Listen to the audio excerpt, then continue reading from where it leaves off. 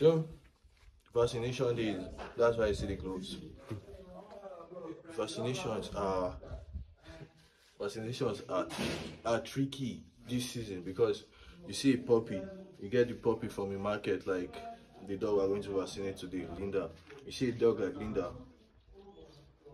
from the market, you want to take her away from the market and quickly vaccinate her so she doesn't get any diseases. But sometimes you don't know, she might have a sickness in the she might have a sickness coming out of the market. So a vaccine with sickness inside the dog's body probably kill the dog. That's why I say it's tricky.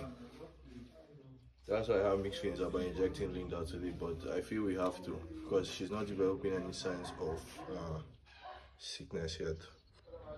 But I don't want a case where we would inject her and she dies because she's sick already. But I must inject her. Tricky situation. Let's get it done. So we're vaccinating this one. What is today? Tuesday. They say she's healthy and we can vaccinate her. Yeah, no.